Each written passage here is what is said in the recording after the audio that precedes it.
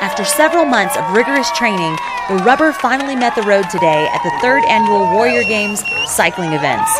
The first gold for the Army went to William Longwell, who won the men's 10K hand cycling race.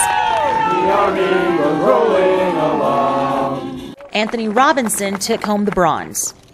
The Army's winning streak continued when the women swept the cycling category. Lacey Hamilton placed 3rd, 2nd place went to Margot Vare, and Tanya Anderson won the gold.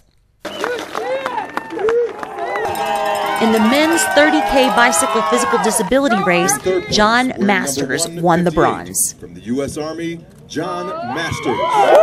Taking 6 medals, the Army started strong at the 2012 Warrior Games. Go Army! Specialist Tiffany Cheney, 43rd Public Affairs Detachment, Colorado Springs, Colorado.